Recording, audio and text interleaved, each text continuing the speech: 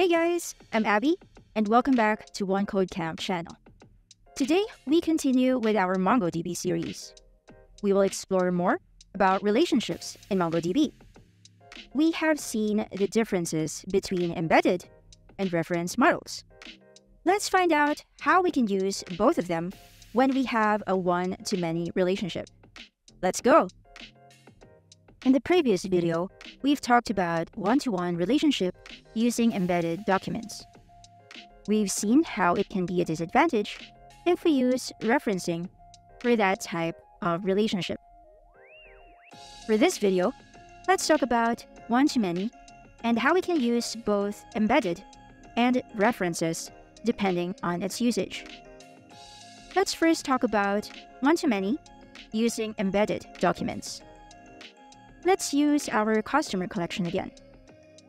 We'll have the customers collection, where we store all the customer information, and each customer is going to have a payment method.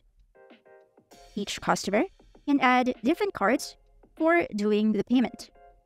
We can have customer 1 that has added 3 cards in the payment details. Customer 2 has added only 1.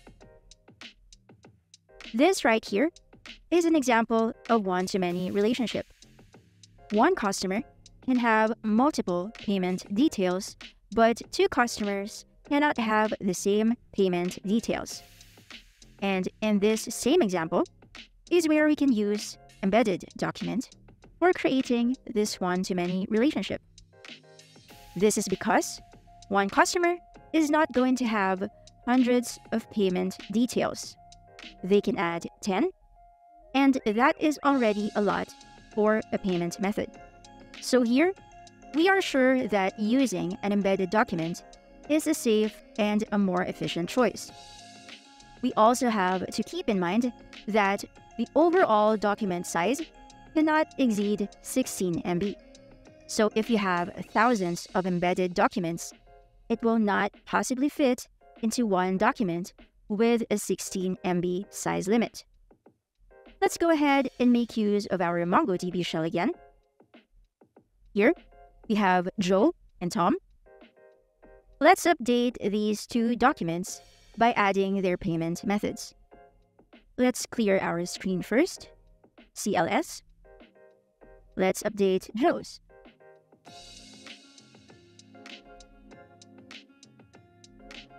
That's db.customers.update1. And let's make use of name and then Joe.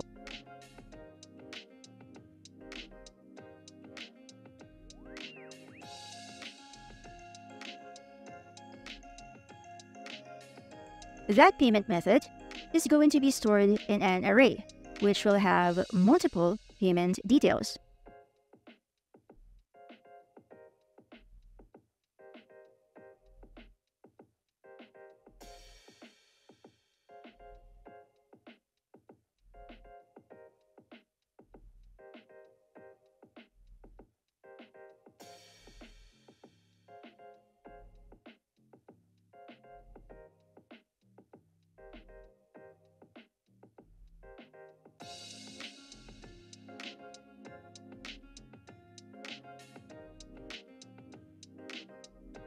Let's do the same for Tom. So let's go up one command by pressing arrow up, and let's just edit these values.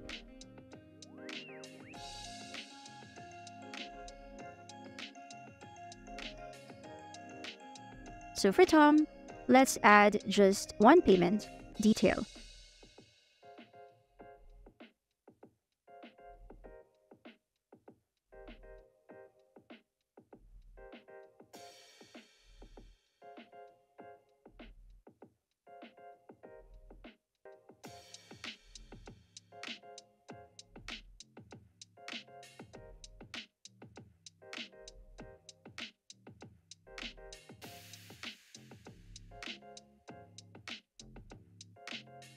And again, let's query our customer collection using the find method. So that's db.customers.find. Now, we can see that both customers, Joe and Tom, have their payment details. And again, using embedded documents in this type of one-to-many relationship is safe. It will not exceed the limit of 16 MB, and querying will also be much faster. But what if we are not talking about payment details? What if the info can go over hundreds or thousands, like product purchases or orders? That will also fall under one-to-many relationship, but here is where we can use referencing. Let's clear our screen first. And let's start by creating an orders collection by saying db.orders, and we are going to insert one document using the insert one method. So this is for order 1.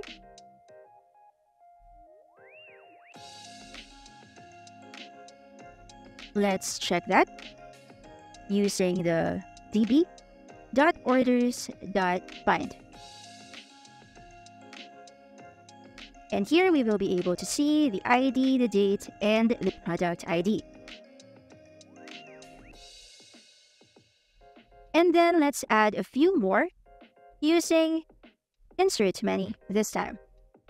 So db.orders.insert many. And we are going to insert maybe 3 more orders inside of here.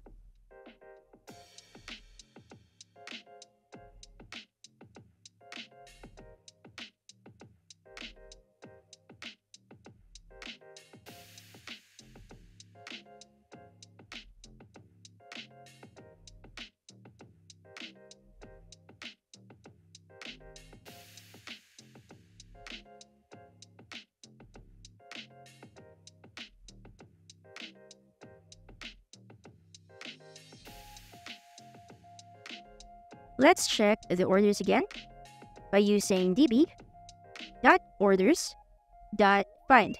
And here we can see the orders collection. Let's check our MongoDB compass orders and refresh this one.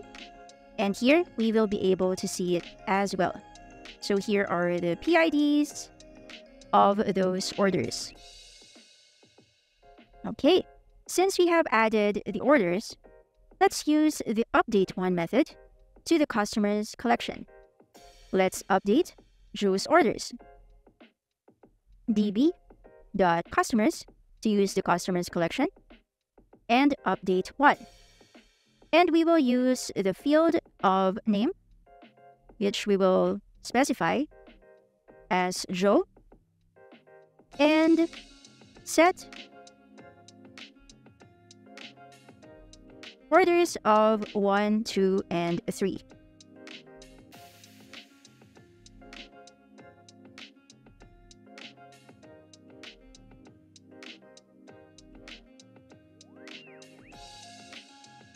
And let's also update Tom's.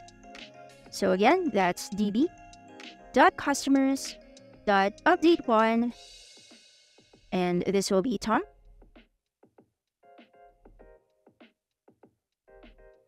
And the orders is the 4.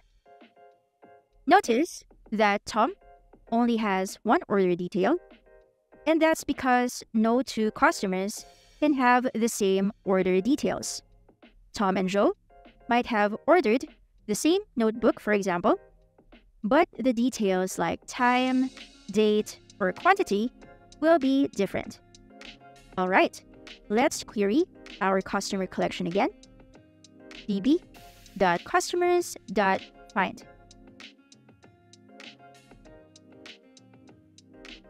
Now, we can see that we have added the orders field in each customer document. And we will be able to see those orders using their IDs, and we will use that as a reference when we go to the orders collection. In the next videos, we will explore more things in MongoDB. So make sure to tune in our MongoDB series. See you in the next videos.